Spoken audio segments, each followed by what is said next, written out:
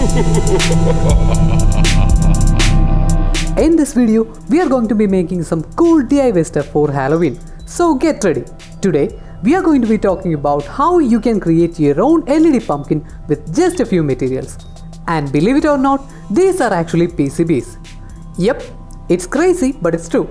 Let me show you what we will need and then give you the step-by-step process to make one yourself. I'll be giving you guys complete instructions including the circuit diagram, the PCB files if you want to make a PCB, and complete codes to make one yourself. My name is Chidin and I'm super excited to teach you guys everything you need to know about home automation, robotics, and other fun DIY projects using Arduino and Raspberry Pi. If you're a true fan of all these things, make sure you check out our channel. You're gonna love it. If you want more videos like this, make sure you subscribe to our channel by hitting the subscribe button right here. So let's get started. I used Altium Designer to draw the circuit and design the PCB.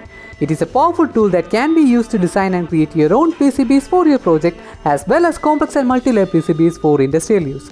I will leave the link to Altium trial version in the description. Also, there is a 30% discount if you purchase by clicking the link below, so make use of it. And here we are in Altium Designer.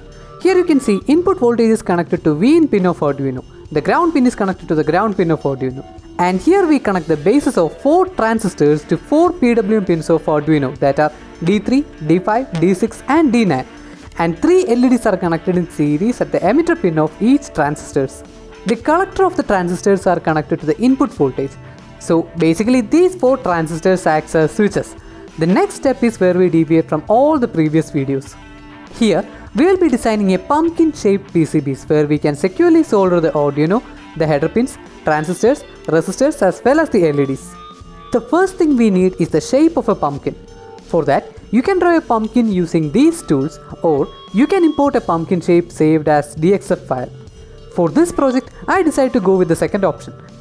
I will leave the link to this DXF file in the description. You can download if you want. To import the pumpkin, go to Files, Import and select DXF DWG file. Browse the file and hit Open. If you want, you can resize the pumpkin to fit all the components. Once the pumpkin is in the right size, we can define the board shape using this drawing. For that, go to Design, Board Shape and define board shape from selected objects. And there we go. The board shape has been designed. Now, you can arrange all the components inside this pumpkin, and once you have arranged all the components, you can route it. And this is our finished PCB layout. Now you can export it as Gerber file. I ordered my PCBs from PCBWay. PCBWay is a PCB manufacturer specializing in PCB prototyping, low volume production and neat and tidy PCB assembly, and you can create a variety of PCBs with different specifications. We will look into it in a second. To order our PCBs from PCBWay, go to PCBWay website and fill in the basic board details in the instant order form. From there, we will be directed to a form where we can provide more elaborate board details.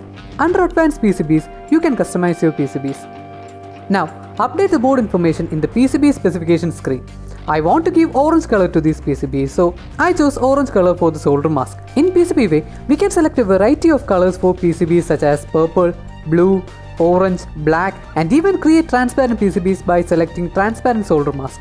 Also, I chose black silk screen instead of white. So perfect. In the next screen, we should be able to upload the Gerber file and submit it for a review.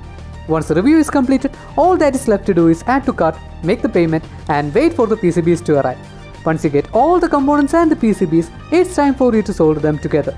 Solder all the components onto the board and make sure you check the polarity of the components before soldering. After soldering, the PCB looks like this. Now all you have to do is program our Arduino and connect everything together. I will provide the link to the code in the description. So here we go guys, spooky pumpkin PCBs. I will leave the link to all the resources in the description. If you have any questions, feel free to ask it in the comments down below. I wish you guys a spooky Halloween.